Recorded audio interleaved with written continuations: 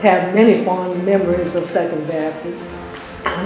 Perhaps the dearest things to me have to do with Christmas. I can remember our wonderful Christmas celebrations and how our choir used to get in the bus and ride around to visit our shut-in members and sing at the hospitals and wind up in my house. And my mother had cocoa and cookies, I think, to reward the choir when we got there. That was something that made me look forward to Christmas for, I guess, for the rest of my life. I got an opportunity to go around with my father and mother lots of times. And I was the youngest child, so I was there when lots of other people had gone. Church is kind of all wrapped up in my childhood.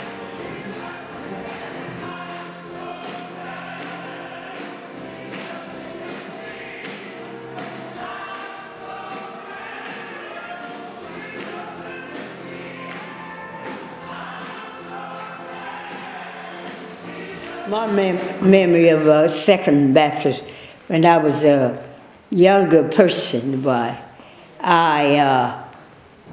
can you imagine me being shy?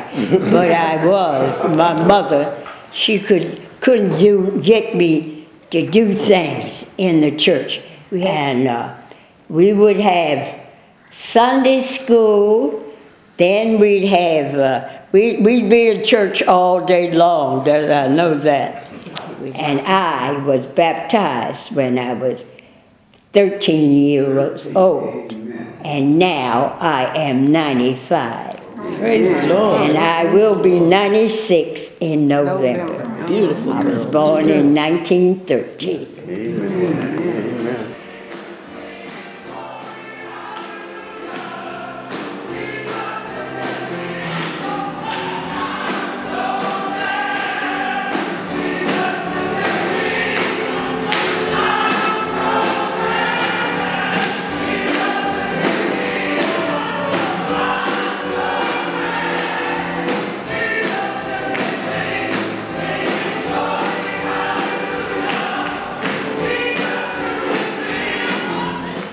My name's Austin Dandridge. I'm probably from the oldest family in this church.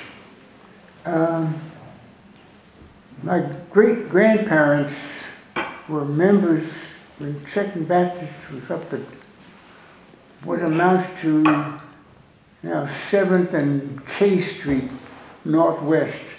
I think there's a bank up there right now, but that's where they were members, my great-grandfather and my grandfather.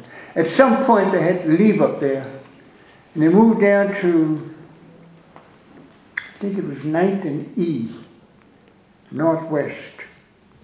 Building is still down there because I looked it up not too long ago. And Second Baptist Church at that point was up on the second floor of this building that was at 9th and E Street, Northwest. My grandfather really started construction to get the members to start a construction of the current church that's on 3rd Street. And they built that church, started to build, and the people who were members then, and back then there weren't too many black churches around, so there were quite a few people at the church. And they constructed, or had that church constructed, there on 3rd Street, that they were going to put a tower on the church, which would be the top of the church building. And they ran into a financial problem. So if you look at the church today, there's no tower up there because they couldn't afford it. He's the one who brought Reverend Holloman to the church. He went down to Union Station and met him there, and when he and his wife and I don't know whether any of the children were around at that point, they all came, got in the horse and wagon, and he took them up to, I know the street, but I don't know what it's called. Kingman Place. Hammond? Kingman. Kingman Place, that's it, thank you. There were several pastors, some of the names, I had a list of them. I don't know whether I still got that list or not. Okay. But the names, some of the names were on the windows around the church. You may, if you go up there and look at the green portion at the bottom of the church, you will see some of the names. And of course the first one up toward the north side of the building, my grandfather, my great-grandfather's name, because they're the ones that got the building started. My whole family is Methodist. Yes, ma'am. I was from Maryland, and I married my husband, Albert Dixon, who was a member of the church. Right. So I joined the church, Second Baptist, because of him, and christened all my children here, there. I took them down the country, and I christened them as Methodist, and brought them up here and christened them as Baptist, so they could make a choice. They could choose what they want to be. So I did that, and then Reverend Bartlett, I think, married Sandra here, and all my children were Christian in Second Baptist. Dr. Holloman, he said, Lena, you know, we're going to get you married. So, it was a Sunday after the morning service. My first husband, Jewel Townsend, he was a member of Mount Olive Baptist Church. And Dr. Holloman all of a sudden grabbed up Mr. Gibson and went down front. And I was married after the morning service in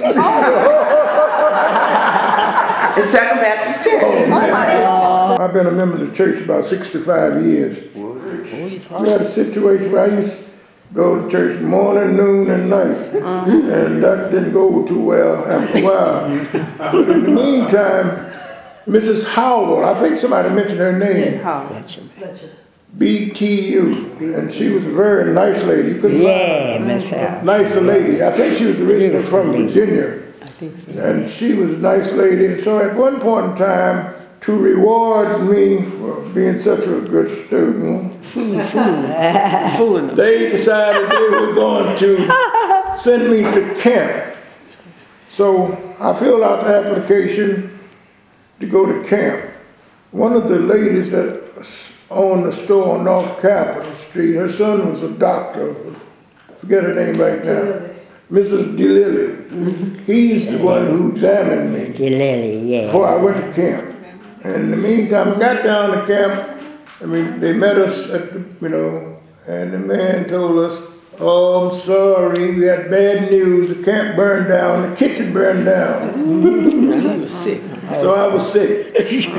So I came back, and they allowed Mrs. Howell say, well, I tell you what, you can use the monies. So I said, okay. And I had a cousin named SMA. And she lived in Philadelphia. And her husband, so I just contacted her and asked her, could we come up there and visit? He had a store up there. And I worked in his store for about, during the time I was there for about a week or so. Most enjoyable time of my life. Eating candy. Eating the goodies. My first relationship with Second Baptist Church was when my father was pastoring down in Richmond, Virginia, the Rising Mount Zion Baptist Church. His name is Reverend James Henry Robinson II. My grandfather was the first down there. He's Diggin Robinson. Now, Dr. Holloman used to come every year down there and run revival for us down there. And that's where I met Dr. Holloman. I used to like to be in my father. They didn't have offices in those days. They had studies. I used to hide in the studies and listen to the conversation between my father and Dr. Holloman. Dr. Holloman always had to speak big words. I never forget, he said, my mother, he loved chicken. The breast of the chicken. My mother used to cook 2 or 3 chickens when he came. And I remember one time my mother asked Dr. Holloman if he wanted more chicken. And he said, no, this is sufficient. Any more will be abundant. That will be monotonous to the taste. I never forgot that. I had to learn that one. So when we moved back to Washington, Grace was actually promised to me. And my daddy told me that, you know, Dr. Holman got some daughters, right? I said, yeah. He said, yeah, the youngest one about Grace. I said, Grace. Dr. Holman said, she looks too old for you right now. So I said, well, you tell Grace to wait for me. But she didn't. She The devil started early. 59. Yes, and so I have never been in such cold water as I was. I was glad to get out of that water. That water was cold. And I said to myself, I've really been baptized.